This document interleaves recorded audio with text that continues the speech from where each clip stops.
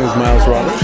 And the name of your drink? The drink is the Salty Christmas Sweetini. And what's in the Salty Christmas? Secrets. Secrets.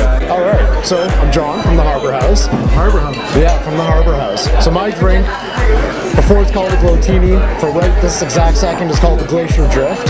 I work in Moby's Oyster Bar. I'm the manager there, and my drink is called the Glowtini.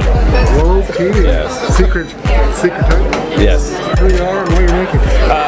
Yeah, I'm Greg from the Oystercatcher, and I'm going to be making, I guess it's called the Glow Martini.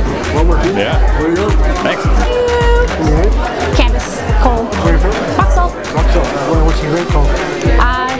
Double trouble. Double trouble. I'm the rock salt.